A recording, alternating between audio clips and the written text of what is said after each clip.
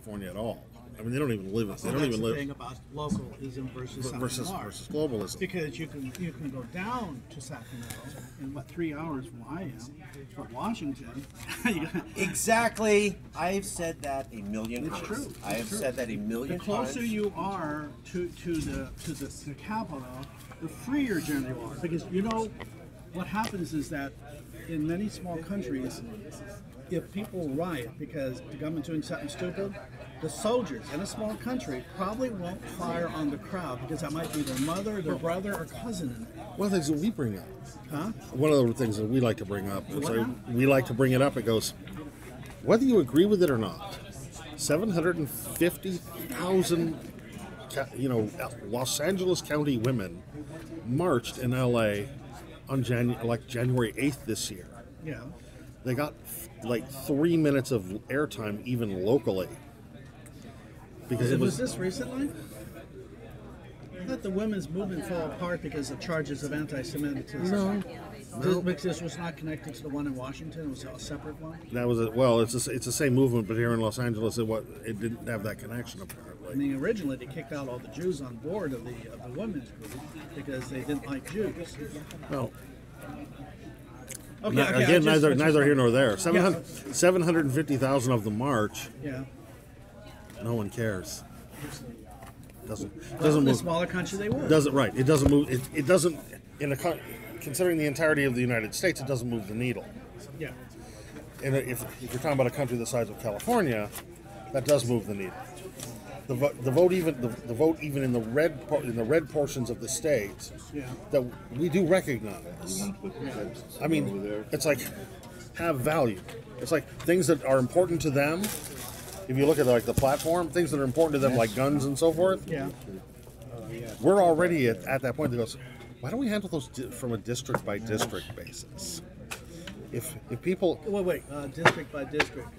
That would be like a congressional district type thing? Well, as it's set up now, but basically we're talking about state districts in the state legislature. Yeah, you wouldn't...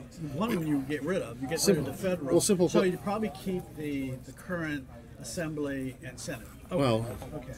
Depending on the vote of the people of California, well, but you it's one of those things where it's like, if the people in Santa Monica don't want concealed carry, yeah, that's kind of their house. They have a right not to. They have a right to say we would rather not have that here. Wait. If the people, but recently the governor. Hang tough. If the people in Riverside County say we do, the people in Santa Monica have no right to tell them what to do. Now that didn't happen recently with rent control. It does happen. All the ballot measures for rent control lost. So what does a governor do? He becomes undemocratic and makes it for everybody. Nobody. It's like, and under the current system, we're much more able to do that. I mean, do you have a constitution that will allow that you can't do something statewide? Well, unless maybe do an amendment or something. And then we have to get it approved on the federal level, or we'll end up in court. Well, I meant California is now independent. How would that operate to make sure that a city could do something that the other city didn't have to do? Well, the state constitution would not work for a federal government for what would amount to a national government. Yeah. So it's going to have to be at least revised. I mean, right. There's no. Have you created one yet? There are proposals. There's talks. We have a think tank. We have think tanks working on it. One of the groups we support is one of the groups we also support is the Independent California Institute, which is made up of people who are looking at all sides of this, and it includes our relationship with Mr. Kokesh over there and so forth, which is why we're here. A good example, look at Switzerland. Because if anything takes over a country, it's the executive branch. They have almost no executive branch. President 1 year, elected by the 7 sages. And that way, the cantons are very independent. It's like you could have one does this and one does that. One of the things that we face a lot of is it's like, well, California is just a lefty organization. That's just left, it's leftist and this and that and the other thing. It's like, well, yeah, you may be right, but then again, if that's the absolute case, Why are you talking to me here? Okay, well, I have to disagree. I Look. think California is very right-wing, extremely right-wing. I'm a leftist. They're not.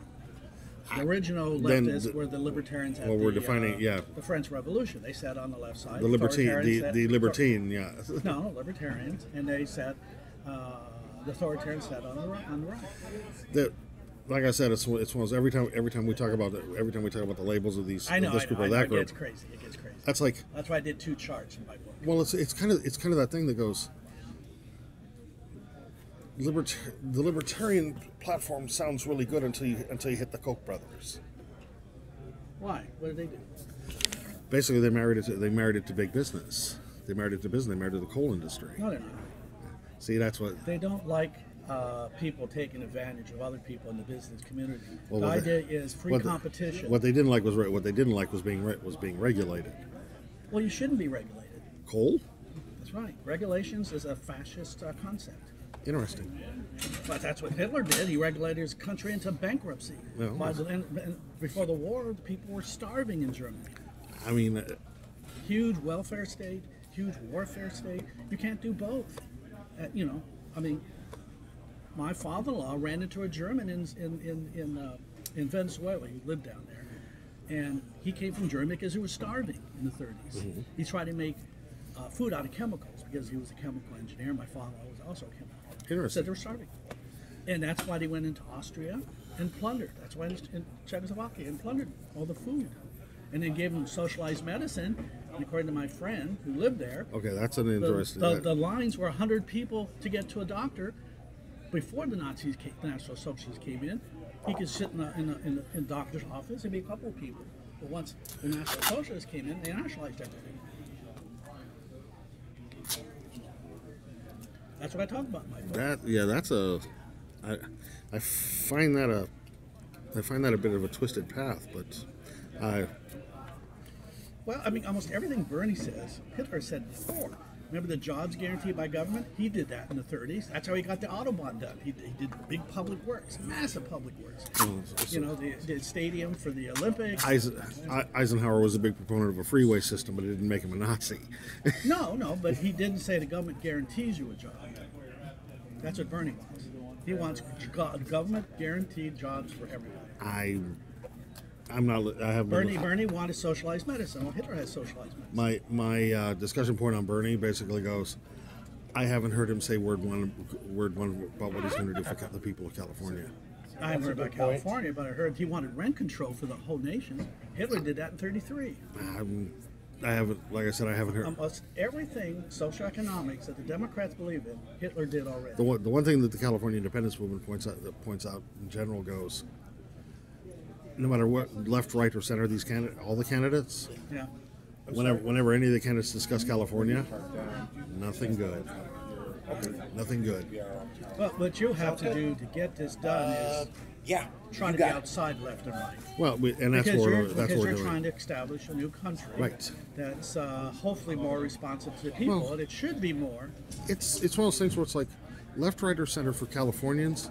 Nobody really gives a shit who marries who. What do you mean? If gay people want to get married, it's like only the extreme started that movement back in the 70s. I was involved in it. Not even going to argue. Well, even the Democrats weren't for gay rights. Actually, we have a fairly good relationship with the San Francisco gay liberation movement. Yeah. They might argue with you on that, but it's one of those. Well, but then again, on the other hand, those guys, some of those guys say they were Republicans at the time. Our first candidate for president was gay, John Hospers. His running mate was a Jew, a female Jew. One was Hospers, one was the point is it's a disconnect between even the conservatives in California and the conservatives in say Georgia. Yeah. Where religion plays a much bigger role in the stats. Yeah. Lefties in California basically don't necessarily want to live on a borrowed income. It's like California tends to pay its bills. Especially did. They had to borrow money from the federal government. In 2010 we did. In 2010 they did. Yeah. They had no choice. We had no choice. The entire country was facing economic collapse at that moment. So, But it's like for 30 years. I mean, basically since Reagan, California's basically been a donor state, and it's been a donor state between 100 billion and this year it's 69.8. Yeah. It's like we have people crunching numbers. This year it's 69.8. It's like we have homeless issues. We have homeless issues, infrastructure issues, school issues, what have you. Sure. Left, right, or center. That money, if that money's raised at home, it could be better spent at home. Or even if you want to argue, it should be given back. Well, they're not. They're getting a lot of money now for the homeless, but it's not getting to the homeless. Oh, I don't know where it's going. I'm not seeing it. I'm not seeing it. You see the money. homeless? No, I'm not seeing the money that's coming for the money that's coming for the homeless. San Francisco in the billions and, for a couple of years, and I don't know. When I went to Europe, I didn't see anybody running around like this here, like they do in LA. In the 90s, I was actually in Europe in the 90s. Shortly after the wall fell, and there was a massive homeless problem. I was over there a couple of years ago. Spain and Portugal, France and Germany. Some people argue it's going to be cyclical. Well, everything in economics it's a wave. I did a book on chaos theory. Everything's a wave. They're not saying almost nothing is linear in this world. But like I said, it's like California these days basically pays its own bills anyway. It's like we're paying an additional 69. We have so much debt. Cover up what are you covering up our sign for? Never mind. I was going to do something that was controversial to attract. There you go. Okay. And it's going to go in the corner, and it's not going to. Good luck. Are you going to do a And show here or what? thank you for borrowing the pins. We're loaning us some pins. Are you going to do a show or what? I'm not. They are. I'm not. Actually, could I address a few of the points you made real quick on camera? Or actually, Right here. We haven't filmed you. We've just been filming him. Well, we're also going to be podcasting. We're filming me. You have been filmed this past 10 minutes. Oh. So, nobody wants to see this face. No, they do. Nobody wants to see this face. So I just want to point out a couple things. You were making great points, sir.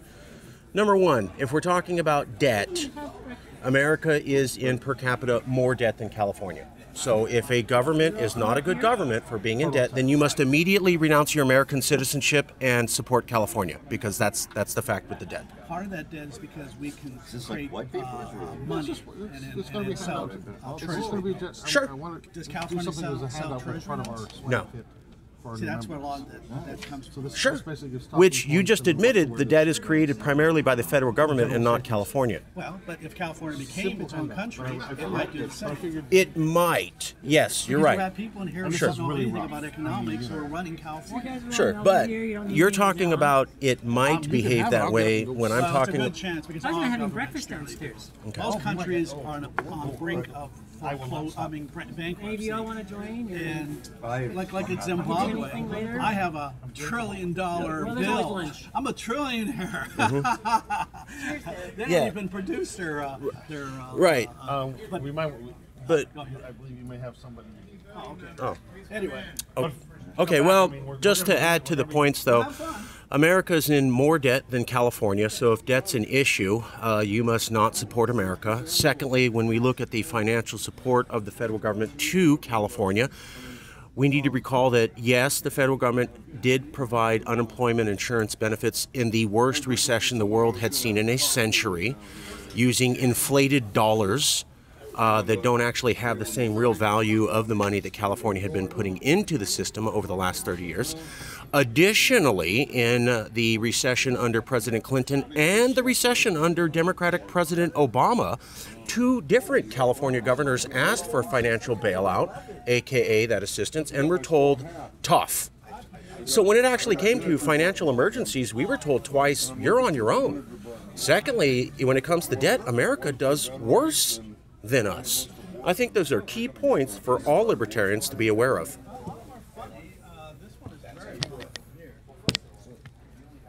Thoughts, feelings? Tired of fake facts being brought up? I hear you. No. It's more a question of.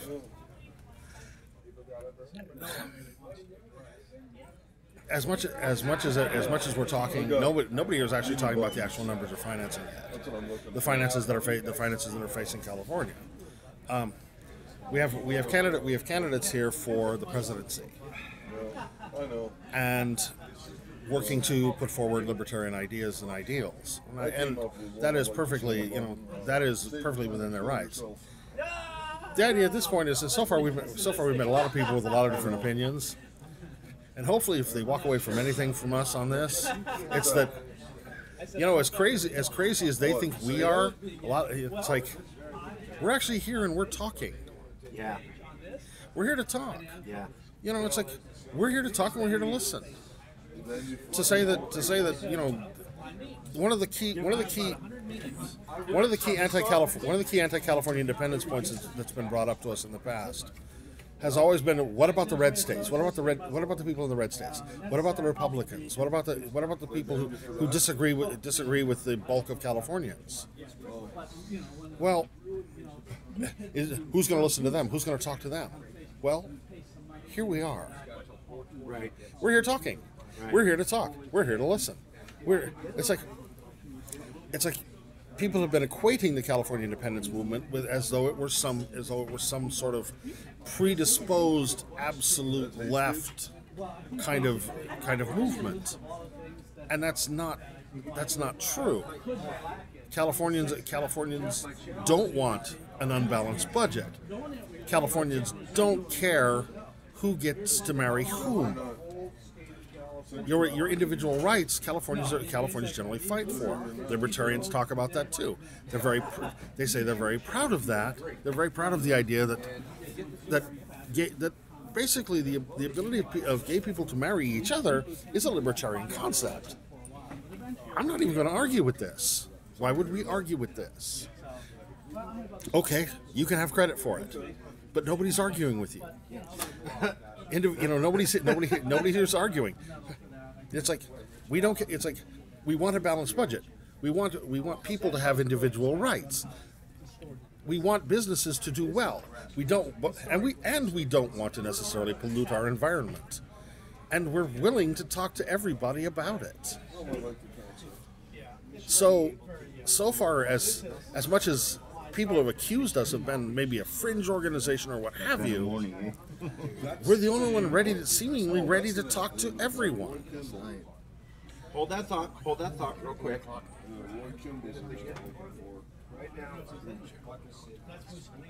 There's a convention space. People are still coming in, but you can see some of the tables.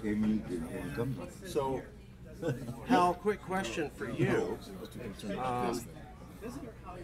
Is there any other liberal group here at the Libertarian Party convention, or is Independent California literally the only person from the other side of the spectrum willing to come out and talk with libertarians?